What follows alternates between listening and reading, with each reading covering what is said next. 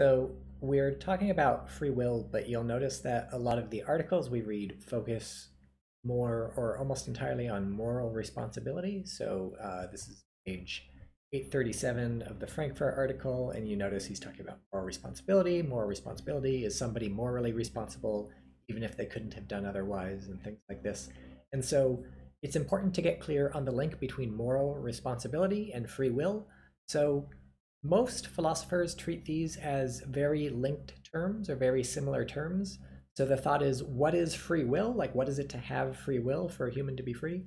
Oh, it's to have the capacity to be sort of responsible for the decisions you make. So, or morally responsible, especially for the decisions you make.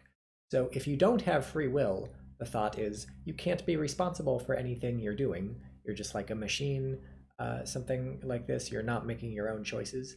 If you do have free will, you can be responsible for the choices that you make. So you made the choices freely, they were your own choices, nobody forced you to do anything.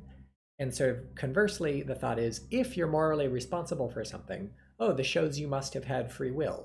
If you are morally responsible for something, but you lack free will, that sort of doesn't make sense, because again, you need free will for moral responsibility. So the thought is, if we can show that you're morally responsible for something, we've basically shown you have free will. It's kind of like saying the same thing. If I show that you freely did something, this shows that you're responsible for having done it, morally speaking.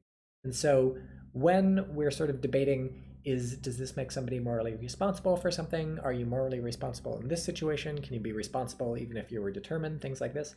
This is just another way of talking about did you have free will when you did it? Were you free? And so the existentialists who we saw have like a very wide conception of freedom. They think we have sort of ultimate freedom. Similarly, they think we're sort of responsible for everything. So there's no sort of excuses for the existentialist. When you make a decision for all mankind. This is sort of all on your shoulders. It's kind of bad faith to pretend that you don't have ultimate freedom, things like this.